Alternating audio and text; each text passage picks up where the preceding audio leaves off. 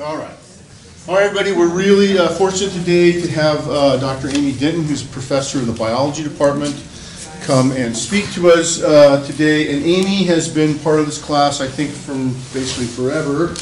And what she does is she knows quite a bit about the history of science. And in fact, we try to twist around to do a class in the history of science. And she's going to talk about the development of science in pre-Nazi Germany, but also with a little bit into the Nazi era as well, and give you a sense of what was going on in Nazi Germany and where they got some of their technical expertise from and things like that. So without further ado, thank you. Thank you. Some of you might know me, most of you probably don't, and I might just scare you away from biology forever with this talk. I'm Amy Denton. I've been at Channel Islands for 15 years. I study plant evolution using DNA, and I have a particular interest in Arctic and alpine plants, but I'm also really interested in the history of science, and that sort of started out as a hobby for me. But the kind of science that I do is looking at the history of organisms and the history of the Earth. So it's sort of natural to be interested in the history of science. And I'm particularly interested in the history of biology, and particularly the development of 19th century and early 20th century biology. And so that's where this talk sort of comes from. And this talk sort of started because we hear a lot about Nazi doctors and the evils of Nazi doctors, and there were many evils of Nazi doctors. These are just 3 book titles. There are many, many more, and there is no doubt that some horrible things were done to people during the Nazi times, using medicine and medical experimentation and science really as a pretext just for cruelty. But one of the problems that happens is I think people, especially nowadays, people kind of conflate this term Nazi doctor with German science. And those two things are completely different. The United States itself has certainly been guilty of highly, highly questionable scientific methods. Some of you might be familiar with the United States Public Health Study done in conjunction with the Tuskegee Institute that went from the 1930s to the 1970s, in which black males with syphilis were studied. And when that study was started in 1932, there was no cure for syphilis, and the idea of this study was just to look at the disease and how it advanced. But within 15 years of the start of that study, a good cure for syphilis was developed, and these men were never given it. That's one of the major problems with this particular study. But these men, and there were 600 of them, 400 of them who had syphilis, 100 of them died, 28 of them died, 100 of them died from secondary complications to syphilis, 28 children were born with syphilis, and 40 spouses contracted syphilis. And for most of the study, no treatment was given. These men were tricked into undergoing painful exploratory things like spinal taps, but told it was treatment, and so on. So many, many countries have engaged in questionable scientific experimentation. And what gets lost in all this is the science. And so today I want to talk a little bit about German science before and during the Nazi era, just to help us tease apart this idea of Nazi doctors, bad, and German science, which has really changed the world in ways that you might not really be aware of. And while we're disentangling the ideas of Nazi doctors and German scientists, I just want to make an additional disentanglement, which is disentangling sometimes doctors from scientists. And some doctors are scientists, and some doctors are trained in the scientific method. Most doctors are not. They have incredible knowledge about a particular skill, but many times, a lot of times when we read about these experimentations that were done on people, they were not done by people who were trained to ask and answer scientific questions correctly. But anyway, before I start talking about the particular case study, I just wanted to point out some facts about German science. I have a whole series of graphs, and I apologize for all the graphs, but they relay information in a really useful way, the way that scientists do. These two graphs are looking at Nobel Prizes in science, just this ratio between Germany and the USA. And what you can see, and so it's hard to read in the back, this is 1910. The first Nobel Prize, I think, was awarded in 1909, and this study ended in 2010. And as you can see in both cases, the top graph are people who were German citizens. Excuse me. The top graph is citizenship at the time of the award, and the bottom graph is citizenship by birth. And so what you can see is that early on, the first half of the decade that Nobel Prizes started, the century that Nobel Prizes started to be awarded in, you can see that Germany by far had the most relative to the US, and in fact you'll see in a minute relative to all other countries. And then somewhere in the 1960s that switched and the USA started to dominate. And again, this is what countries people had citizenship in at the time of the award.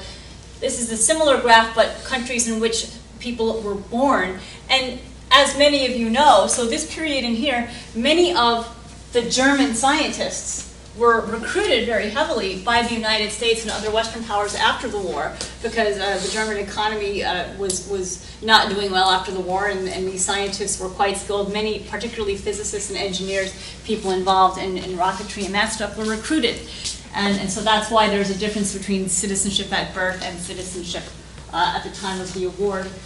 A lot of the scientists who were born in Germany moving to the US and other countries. Anyway, just to sort of take a look again, this is the same span of Nobel Prize awards from 1910 to 2010. And what I wanted to point out was just the huge percentage of German scientists, especially early on, especially during the 20s to the 40s. German scientists won the majority of awards, Nobel Prizes in physics. German scientists won a huge majority of the Nobel Prizes in chemistry. German scientists won a huge majority of the Nobel Prizes in medicine. So German science was ticking on fairly strongly. And it continues to do so today. I just want to quickly, these last couple of graphs I'm going to show you are graphs that were done through the American Association for the Advancement of Science, our major one of our major scientific organizations. This is the group that publishes the journal Science and many others. And this is looking at trends in US government spending on science as a percentage of gross domestic product. And you can see that the general trends are a decline. And this graph goes from 1976 to 2016.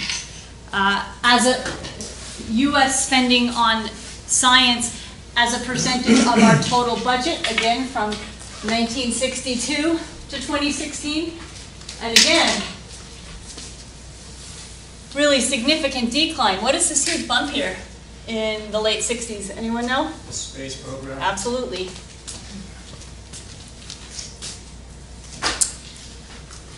And again, this is just showing our basic research funding from government sources is below 50% in the US. Now we switch to Germany. This was a study done by the the journal Nature, and it ends in 2013. But you can see now, and this is not in Nazi times, but you can see now, Germany is committing more and more and more money toward funding science. And German science is doing really well. In fact, Germany is particularly pioneering alternative fuels. Here is a graph that compares a variety of countries looking at scientific research and development as a percentage of gross domestic product. And you can see Germany is the green line, the US is the red line, and you can see that Germany has now surpassed the US in science funding. And the most interesting graph of all is, this is a graph looking at science directed toward defense and science directed toward all other purposes. And you can see red is science for non-defense purposes, green is science for defense purposes, and you can see where Germany is. 95% of its government science funds are directed toward non-defense purposes. The US is here right at 50-50. So Germany is doing a lot with basic research and has done so for many years. Okay. So we're done with the graph part. Now I want to tell a little science story. So some of you probably don't know that education as we know it now, higher education as we know it now, was really developed in Germany. Even though the modern German state only came about in the 19th century, the tradition of scientific research is much older in Germany. German universities are some of the oldest universities in Europe. This is a picture of the library of the University of Heidelberg. Heidelberg is from 1386. There were other older universities in Europe, in Bologna and Salamanca and Oxford and Cambridge, but German universities are among the oldest. In the early 19th century, German universities underwent some pretty substantial reforms led by one of the Humboldts that really changed the way all modern universities think about education. These early German education reforms, prior to these reforms, higher education, post-college education, people got sort of broad degrees in philosophy and law, and these German education reforms kind of came about from this idea that for people to be productive members of society, to be informed voters and participants in their nation's future, they should have useful educations. And Humboldt pioneered this idea of kind of setting up universities so that the academic faculty controlled curriculum and the administrators sort of dealt with personnel and financial matters. Humboldt was also very interested in teaching students real skills as opposed to Socratic debate and that sort of thing. And so under these German educational reforms, the first teaching laboratories were set up. The ideas of having a major, you didn't just go to college and sort of read a lot of classic books and learn how to debate and learn sort of a general liberal education, but if you wanted to study only chemistry, you could. If you wanted to study only history, you could. The ideas that we take for granted now of having small classes where students worked side by side at a lab bench with a professor, that's new. That came about from these German education reforms. The idea of having an advanced degree, a PhD degree, that's a fairly new idea. PhDs are only 100, 150 years old. The idea of having, for advanced students, small seminar courses where there were just a few students and the professor, instead of large lecture halls like this where everybody just listens. This whole idea of post-secondary, participatory, learning real laboratory skills kind of classes is new, and it came with industry, and finally came with education reforms, and finally partnering with industry, particularly in science. These German education reforms got students, particularly in fields that had a natural affinity to industry, like chemistry and physics. They sort of got industry to fund some teaching laboratories, take students as interns, and that sort of thing, which again goes on really commonly. That model of the research university became accepted worldwide. It was brought to this country, again, only in the late 1800s. Johns Hopkins was the first university to adopt this model of having PhDs, having majors, doing laboratory science, doing your own research project with a professor. That was brought into Johns Hopkins in 1876 by the first president of Johns Hopkins, Daniel Coit Gilman, who was actually the third president of the University of California. The University of California is slightly older than Johns Hopkins.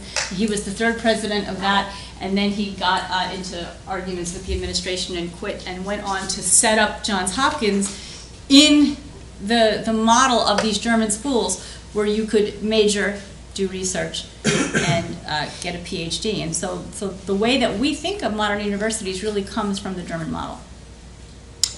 Okay, so that's just my introduction to German science. What I really want to focus on, though, is a case study. And we're going to talk mainly about one German scientist who did something pretty incredible that has had repercussions in all of our lives. And his name was Gerhard Domagk. He was born in part of, I think it's probably in Poland now, but he was German. He started medical school as a young man. He was not very far along when World War I broke out, and he went to fight in World War I.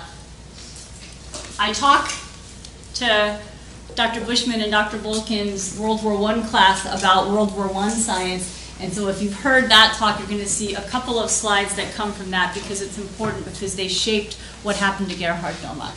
So he was on the front in 1914 in World War I in the trenches, and he got injured, and it wasn't a life-threatening injury, but it then kept him out of the front, and he had been, because he had had like a year of medical school, he was a medic on the front. After his injury, he worked in the sanitary service, which he sort of went around to field hospitals and sort of helped with sanitary conditions and restocking and supplies and that kind of thing.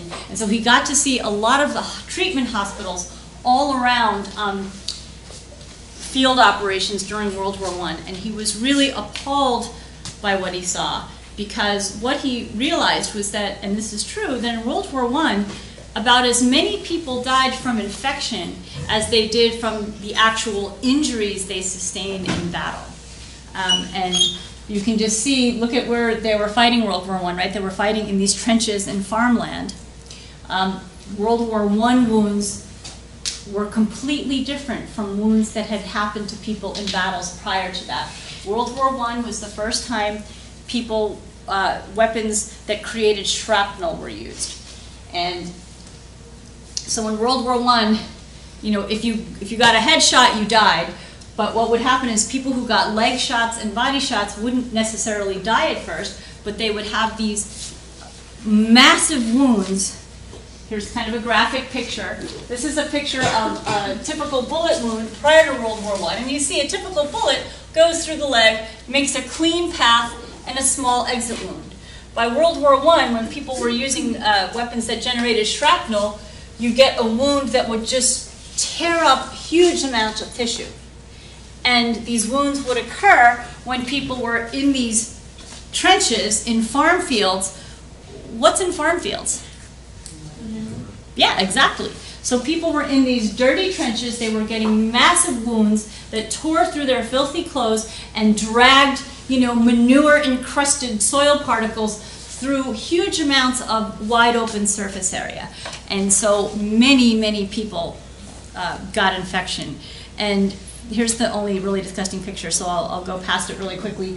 But many, many people suffered from gas gangrene, which is a bacterial infection in which the bacteria that live in soil, they're soil microorganisms, they get pulled into your flesh, and many bacteria make toxins as part of their regular metabolism, and these particular toxins basically rot away muscle tissue. Here, I'll back up to the slightly less graphic picture. And gas gangrene, we can treat it now, but it could kill you really quickly. When you got gas gangrene, your entire body would become septic, and you'd usually die of organ failure within a couple of days, and the men really, really suffered. And so Gerhard Domagk was working in all of these hospitals right on the fighting lines and saw so many men suffering from this condition, and it really bothered him. He thought, you know, he wrote that he could accept that wars would happen and that people would be killed by weapons in wars, but he couldn't accept the fact that science couldn't seem to help the people who were injured. If they couldn't be saved immediately by surgery, they almost always died of infection, and that really bothered him. And he vowed to try to figure out a way to remedy that when the war was over. So when the war was over, he completed his education. He graduated with a medical degree in 1921, but did not want to practice medicine. He wanted to continue to do research. And he briefly got a job at the University of Münster, but then was recruited very quickly away to one of the large chemical pharmaceutical companies in Germany at that time. And he was recruited by a huge corporate conglomerate called Interessengemeinschaft Farbenindustrie, which IG Farben is what it's was called. It was a huge conglomerate that was kind of formed on the American model of Standard Oil in the 1920s, and it included what had been Bayer, and BASF, and Agfa, and many other German pharmaceutical companies. And he got a job there, and his job was to do research and to lead a research team specifically, and his goal was specifically to find a cure for infection. Now this company that, I have to sort of backtrack a little bit, this company, IG Farben, and he was in the Bayer unit of IG Farben, it, like several other large companies in Germany, were companies that started out using coal tar. And coal tar is this thick, sticky liquid. It's a byproduct of distilling coal to get gas, which was a common process back then. You would distill coal, you'd get some burnable gasoline, and then you'd have this sticky, disgusting byproduct. And coal tar has some medicinal properties. It's actually used, it's still used today. You can buy it as a drug. It's used in dandruff shampoos and in treatment of several other skin ailments. But it was essentially a waste product. And in the mid-1800s, a scientist working with coal tar, trying to figure out what you could do with it, discovered that you could isolate a substance called aniline from coal tar, and then from aniline you could make all kinds of really strong and bright dyes. And dyes don't seem probably to you to be a big deal. They seem really commonplace. But prior to chemical dyes made from coal tar, the dyes in clothing came from plants and sometimes a couple of animals. But the bright colors in clothing, when you have to make it from plant-based materials or insect-based materials, they fade easily. They're very expensive. The only people who wore brightly colored clothes were the rich who could afford finely dyed materials because they had to be hand-collected and they didn't last very long. But taking aniline, this byproduct of distillation of coal, you could make extremely bright, lasting dyes. The first dyes were in the blue range. You could get extremely bright blues, and the chemists found that by tweaking some of the side groups on these molecules, you could get bright blues, you could get bright yellows, you could get purples, you could get all reds, you could get all kinds of really bright, permanent chemical dyes. And that was huge. And again, it doesn't seem like that would be the huge industry of the late 19th century in pharmaceuticals, but it was.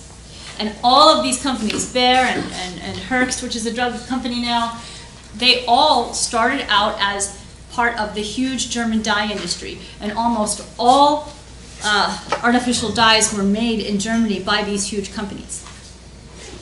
Okay, so, and then these companies now that had set up this huge financial research network developing new dyes began to branch out. And very soon after, Bayer, one of the subsidiaries of IG Farben, started working on the chemistry of other natural substances. One of the things that they isolated fairly quickly was aspirin, which is a natural product. It was originally isolated from plants, from willows. But they were the first company to market aspirin. They still do.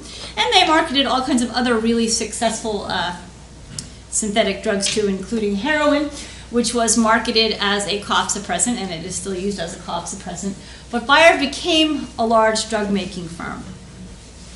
But all of their original chemistry and work was based on making slight changes to these aniline dyes that were a byproduct of coal tar. Okay, a couple more pieces to put into this puzzle. There was a scientist working not at Bayer. He was working at one of the other major German dye-making pharmaceutical companies, Hoechst. His name was Paul Ehrlich. He was an immunologist. And kind of almost by mistake, he was working on something else, but he came up with a drug that seemed to be fairly successful against syphilis.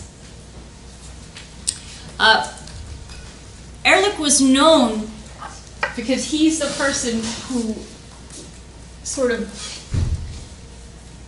came up with this idea of chemotherapy. And I don't mean chemotherapy the way we think about it as specific treatment for cancer, but chemotherapy in the sense that using a drug to target an illness as opposed to other kinds of therapy that people were using back then. Drugs were not commonly used to treat illnesses. Other kinds of therapy, walking therapy, leeches, trepanation, I don't know, all kinds of things. But drugs were just a small part of how we treated disease. And Ehrlich was looking for what he called the magic bullet, a single targeted chemical that would kill whatever was making you sick, but leave the rest of the cells intact. And he spent a long time searching for various chemical magic bullets that would target specific illness-causing organisms, but leaving people healthy. And he kind of by accident came upon Salvarsan, which was a treatment for syphilis. And at this time, right around the turn of the last century, so around 1910, I think Salvarsan was first put on the market.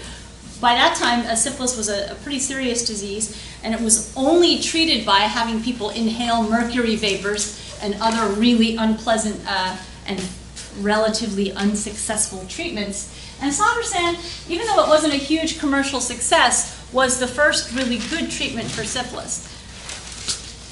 And that became, and so he demonstrated by making Salvarsan that it was possible to kill specific microbes using a chemical targeted against that microbe. And this was, and Salvarsan was really one of the first drugs that didn't just act by improving your symptoms generally. Aspirin killed pain, but it didn't prevent you, it didn't cure a certain illness. Heroin stopped your coughing, but it didn't cure what was causing the coughing in the first place. But Salvarsan was the first marketed drug prepared specifically for the bacterium that caused syphilis. And after that, and because Salvarsan did have moderate commercial success and aspirin had success, the Bayer branch of IG Farben decided it was going to concentrate on drugs because that seemed to be a new market opening up. And right away, they developed the first synthetic quinine for treatment of malaria prior to, and it was called plasmachin, and prior to that, the only cure for malaria was getting this bark from trees that grew in Peru, and the market for the bark from the Peruvian trees was kind of controlled by a Dutch monopoly, and the Bayer company was able to develop a synthetic treatment for malaria. Following right on that, they developed a synthetic treatment for sleeping sickness. And I should say that both sleeping sickness and malaria are not caused by bacteria. They're caused by larger organisms that are easier to treat in some ways because they have metabolisms closer to our own. Bacteria have quite a different way of doing metabolism. But they were able to develop these drugs, and they were fairly successful, except by this time Germany didn't have colonies in tropical places where you might get malaria or sleeping sickness, and so these drugs were not huge commercial successes because Bayer didn't really have a market for them, but they were able to sell them to countries like the UK that did have markets for them. But it was obvious now to Bayer that developing chemotherapy, developing drugs targeted to microorganisms that cause sickness was a way to go. And then one last bit of the story, and then it'll all come together. This is Ignác Semmelweis. He was a Hungarian of sort of Germanic descent. He was an obstetrician, and he worked in the huge public hospital in Vienna. And he observed, it was very common, if you read books about life in the 1700s, 1800s, early 1900s, what was one of the most common ways that women died? Childbirth. Childbirth. And they died from infection, from something called puerperal fever, that was an infection introduced post-childbirth. And it was a terrible problem. It's caused by, it's a staphylococcal bacterial illness by infection. And Semmelweis observed, as he was working in this hospital, that there were wards in which women gave birth and they were attended to by midwives. And there were wards in which women gave birth and they were attended to by doctors and medical students. And in the wards where the women gave birth assisted by doctors and medical students, if a woman died in childbirth, they would, because it was a big public teaching hospital, they would do an autopsy, and the doctors and the students would go right from the autopsy of one woman who died to go delivering another baby. Whereas the women who were on wards where they were delivered by midwives, the midwives weren't in advanced medical training, so the women never did autopsies on dead women. The midwives just gave birth. And Semmelweis realized that women were dying at a much higher rate when they were attended to by these doctors and medical students who went and did autopsies and then went right back into the operating room. And he made a startling suggestion, which is that if you cleaned your hands between deliveries and between doing an autopsy and doing the next delivery, you could prevent puerperal fever, this childbed death. And a lot of the doctors and students were sort of offended by that. And actually, poor Semmelweis, he died at age 47. He tried to get people to adopt this. They didn't at the time. He ended up in a mental hospital, and he died kind of tragically.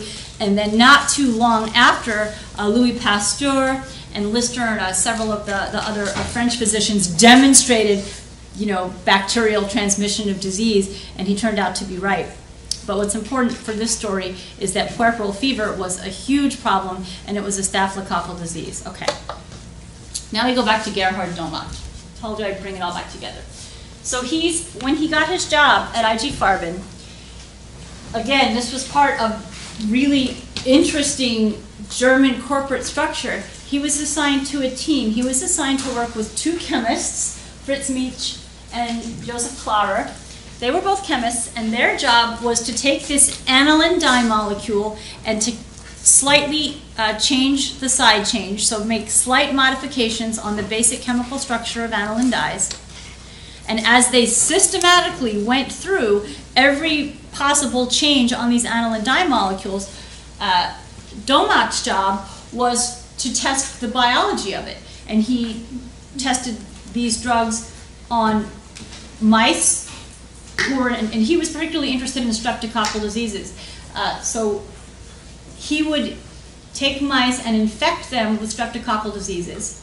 He would also try to isolate streptococcal bacteria from people who had various infections. So he was trying to grow a culture collection of bacteria of streptococcal infections. And he was also, at the same time, taking the slightly changed compounds made by Klarer and Mietsch, and he was systematically testing them on strep bacteria grown in plates, and testing them in mice that were infected with strep.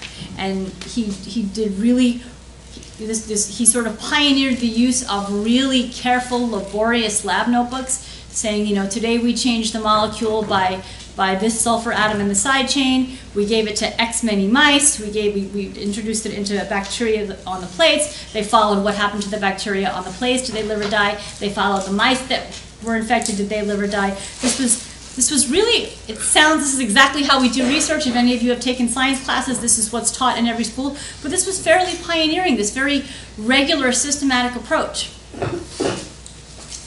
And his goal was, again, to find something that would treat streptococcal infections, because streptococcal infections were the major causative agent in those wound infections that had bothered him so much when he was a medic in World War I.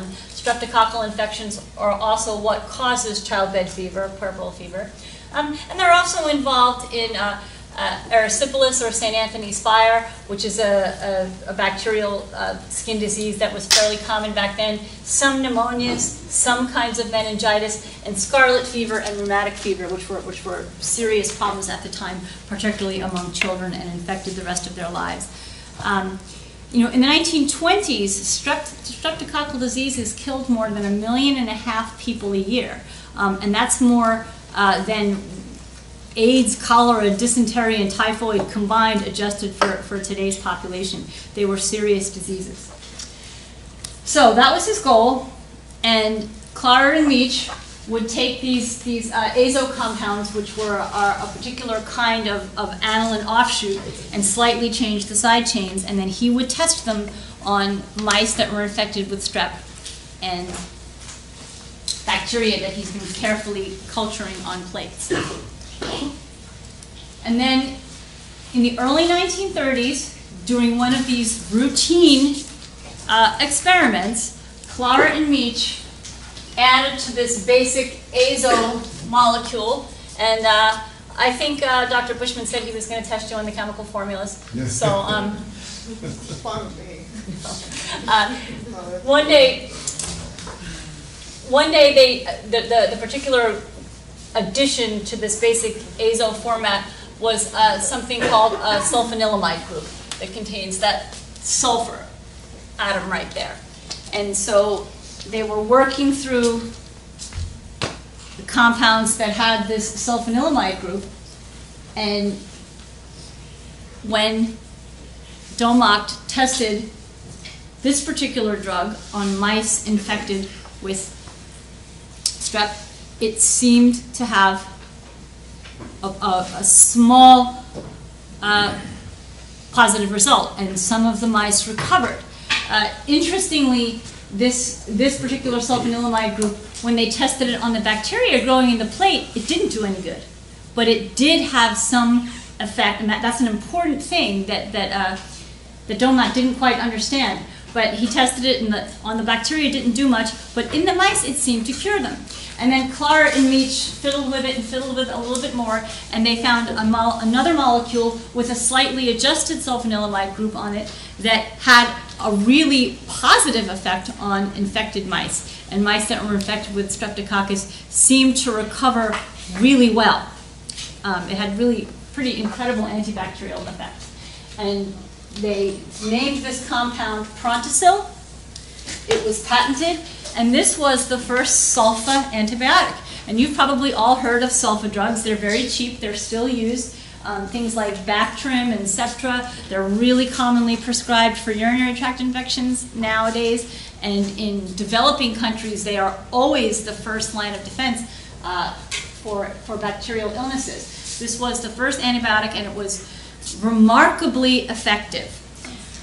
The next 3 years, Domagt worked on this idea, trying to perfect it. And his own daughter, Hildegard, cut herself with a sewing needle and got an infection in her arm from doing that. And he treated her with this drug, and it saved her arm. But one of the problems with these drugs is that the sulfanilamide group added to the basic structure is what had the antibacterial effect, but they believed they had to deliver this whole compound, and the azo group, this basic aniline diderivative, was something that was part of the chemical structure of many dyes. And so when you took this drug, these drugs had strong color, and so his daughter, even though her arm was saved, her skin always retained this sort of reddish color. And people who were treated with these earliest sulfa drugs, one of the side effects wasn't fatal or harmful, but you had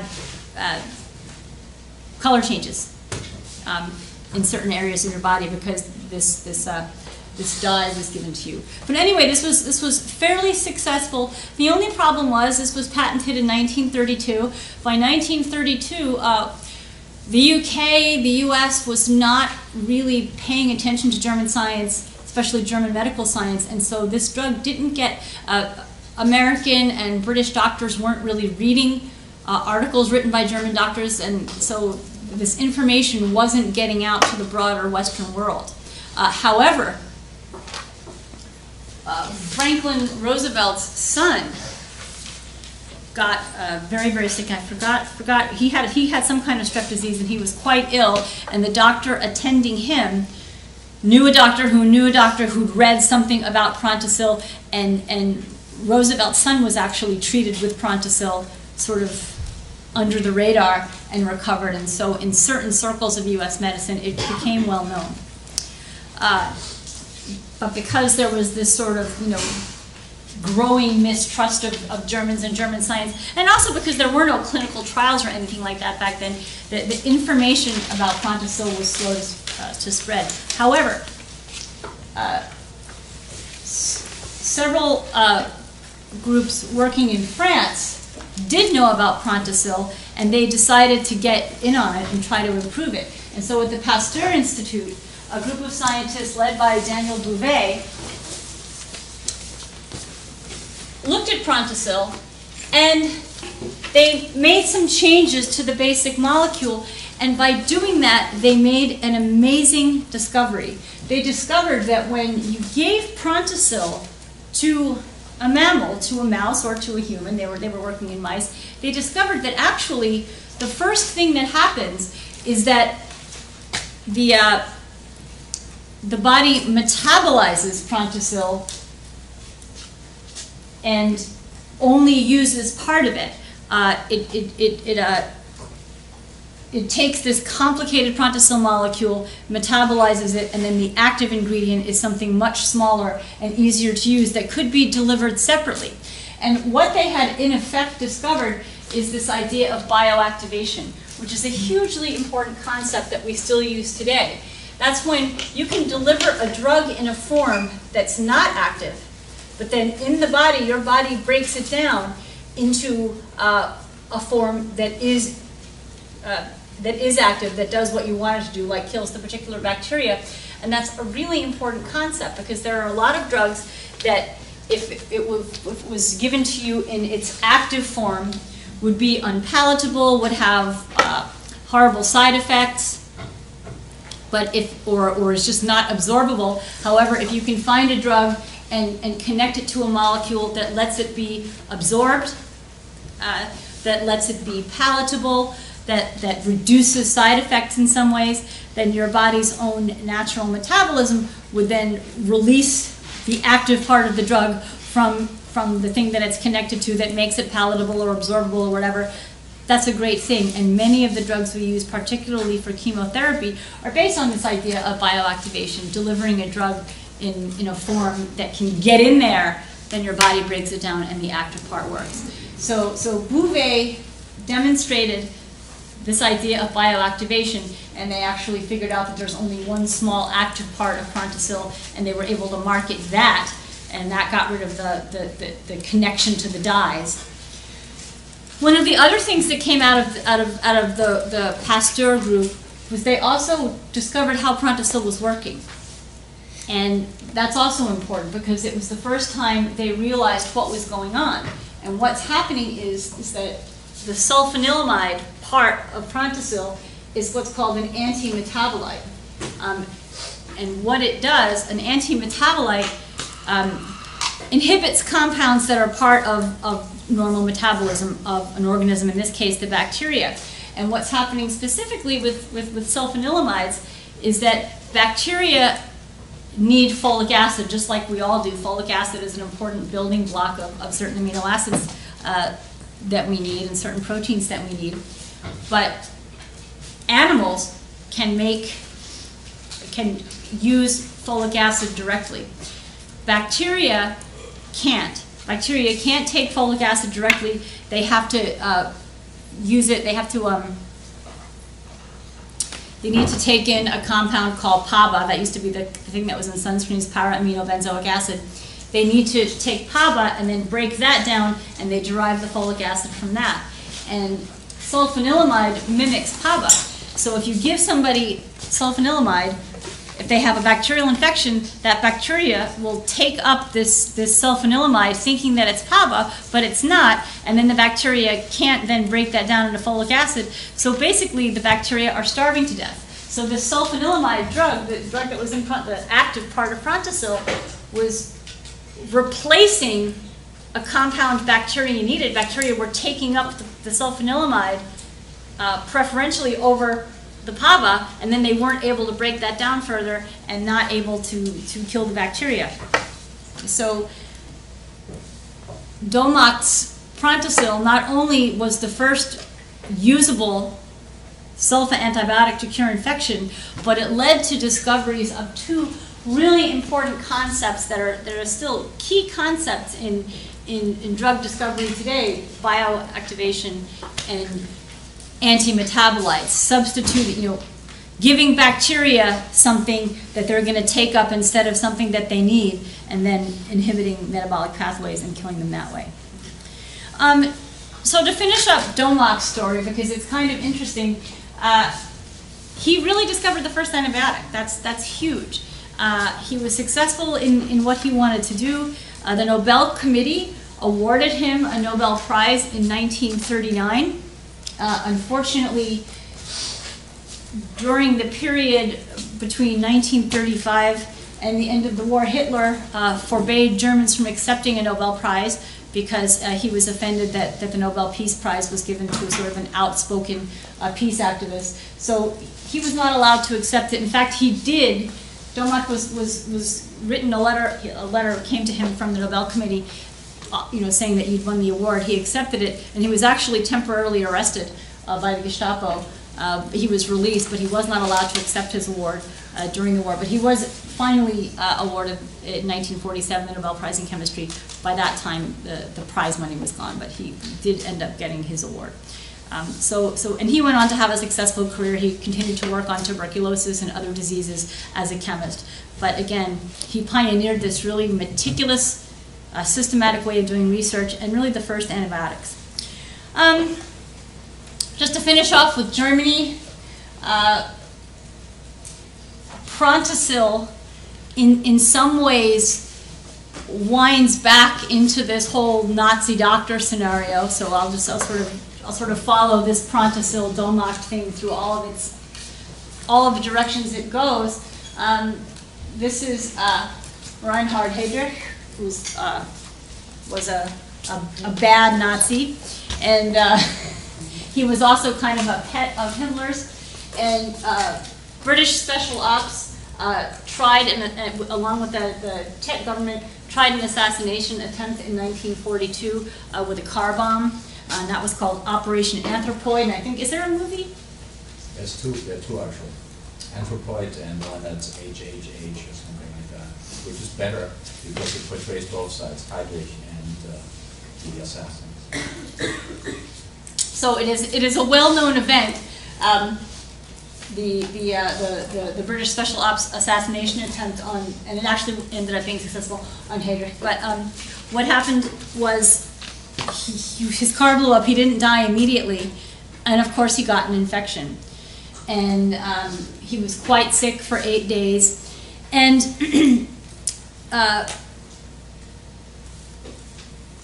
Hitler's personal physician suggested that they try this Prontosil drug on him because he had this infection. He was driving across the field and the car blew up, and the doctor treating him, who was Himmler's doctor, said, no, we don't need to do that. And after 8 days of suffering, Heydrich died. But the doctor treating him, whose name was Gebhardt, that was sort of a bad mark on his career because he recommended strongly against trying this new drug on Heydrich, and then he died. And so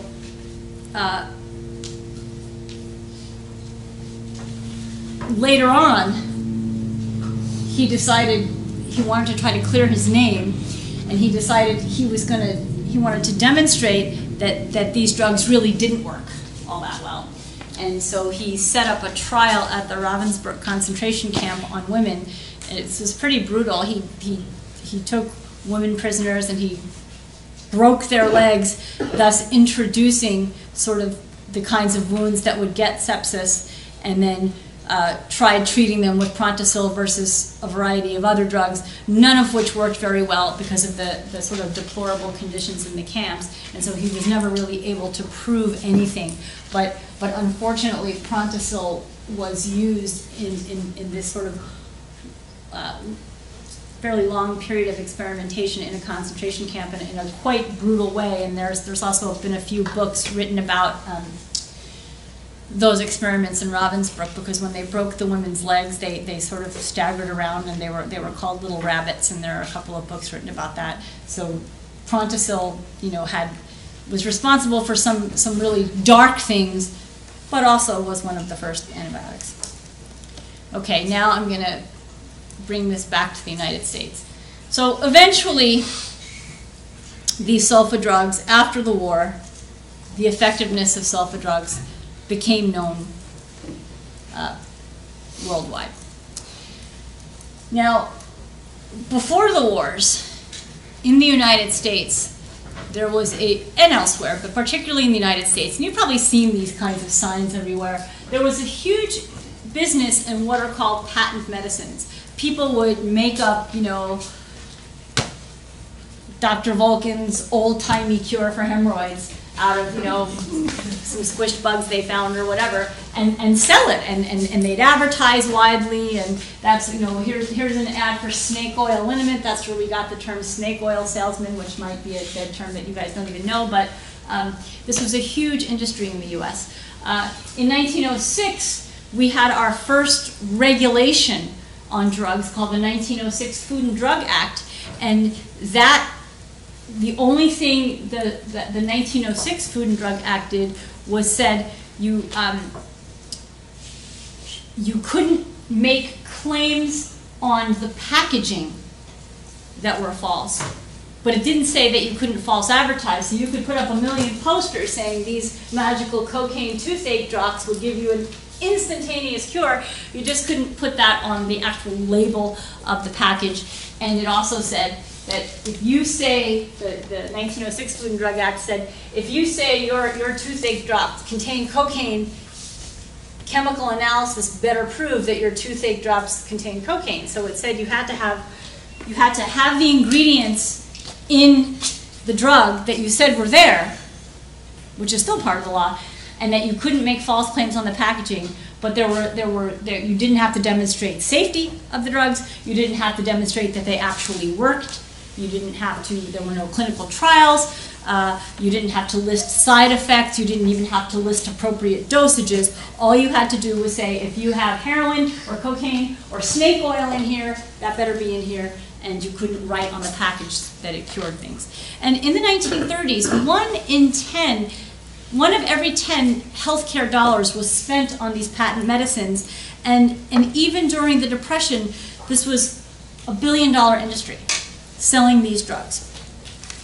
So the U.S., so the stage that's set here is that the U.S. drug industry was sort of this wild, place. There were rules, but the rules didn't quite get at the problem. The rules weren't effective in making sure people had safe and effective treatment, but it didn't seem to matter.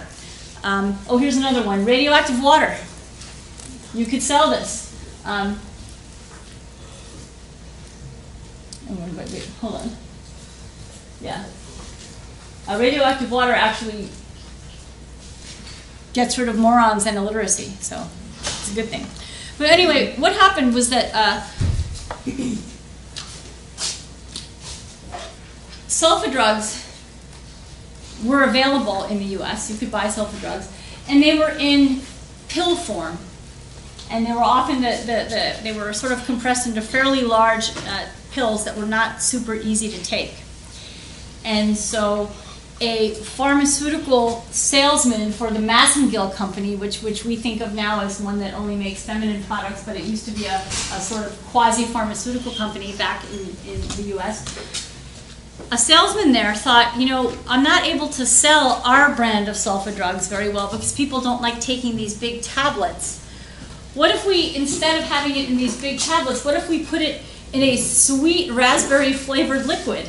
Maybe more people would take it if it wasn't this big choking capsule.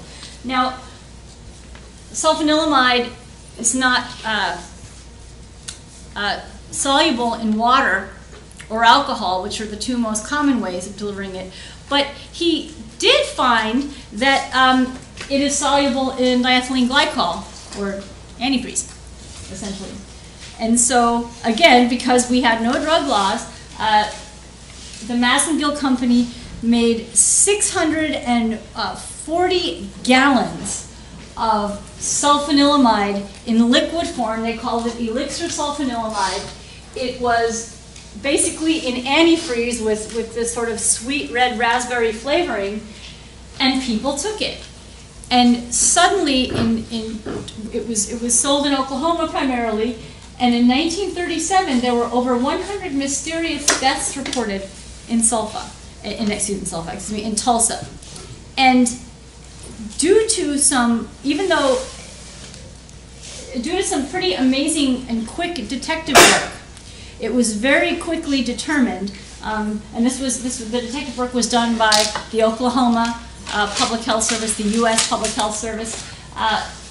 It was fairly quickly determined that the deaths were all connected by people who took this elixir sulfanilamide, and then it was determined that it's because basically the drug was dissolved in a poisonous compound, this antifreeze, and the local authorities, the local public health authorities in Oklahoma, were able to track down of the 240 gallons that were manufactured. They were able to recover 234 of those gallons of those before people took it, and the rest of it were the dosages that people took, and so there were a lot of deaths.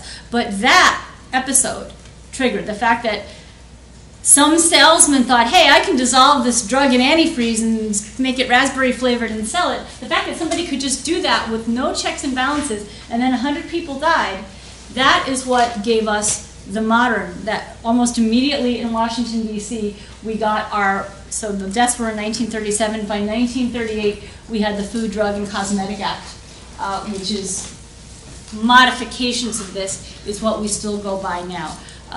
The FDA 1938 Act was the first time we had a law that said drugs must be proven safe and effective before use. Safeness and effectiveness are still the standards of all drug testing. All the active ingredients had to be listed on the label.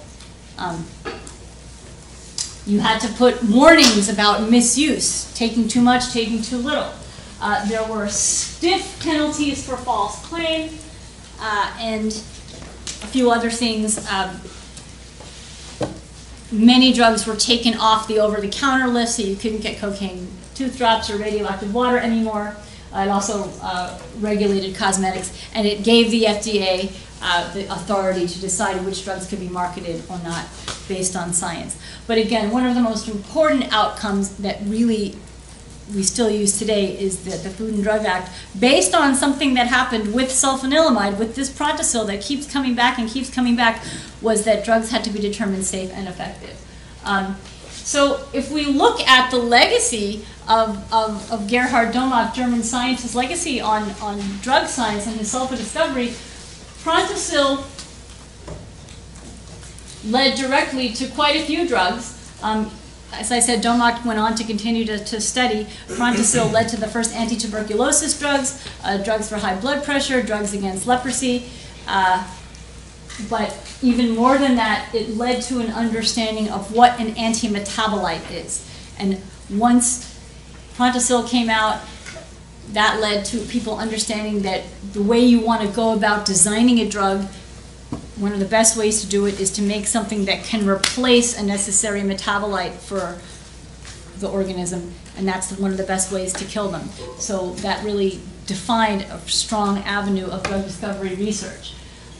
And it really started this idea, you know, in the chemistry department they have courses just in drug discovery. Drug discovery is a huge industry here now. How do we design drugs that are targeted? And that the way that Gerhard Domagk and his chemists had this sort of systematic research method. Was sort of part of that. Domach established these modern research protocols, and Prontosil indirectly, by its misuse by the Massengill salesman, really established our American and now worldwide structure for clinical trials. When a drug company does clinical trials, the first thing they test for is safety, then the next thing they test for is effectiveness. That was all started because of what happened in 1937 based on Prontosil. And it really also, the final legacy of his Prontosil discovery is that it sort of established this current business model for drug development. And you can think of that what you want. In many ways it's good. Drug companies have now specific protocols that they follow, that they look for specific therapeutic goals. Domach said, I want to treat streptococcal infections. I'm not going to think about anything else. I'm not going to think about other diseases. I want to treat these. So our group is going to focus in on this. That wasn't how pharmaceutical research was done before his time.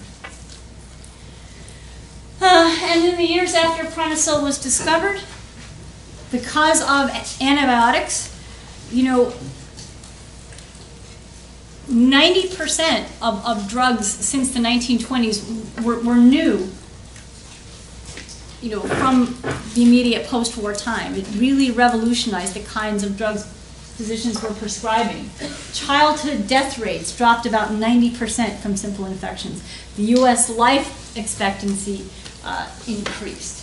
And for many, many, many years, and really true still today, hospital safety was increased. Now, of course, what's becoming kind of a serious problem in hospitals now? Antibiotic resistance. Some of these bacteria now are finally getting smarter than the humans, but that's another story. So anyway, all I really wanted to do today was, I can't talk about physics and chemistry and engineering and rocketry and all of the other pretty amazing things that German science introduced to the world, but I thought I would just tell this one sort of interesting story about the first antibiotics, because it does loop back to so many important aspects of modern healthcare and pharmaceutical industry and so on. So if you have any questions, I'm happy to take them. And thank you for letting me come and talk to you about Prontosil.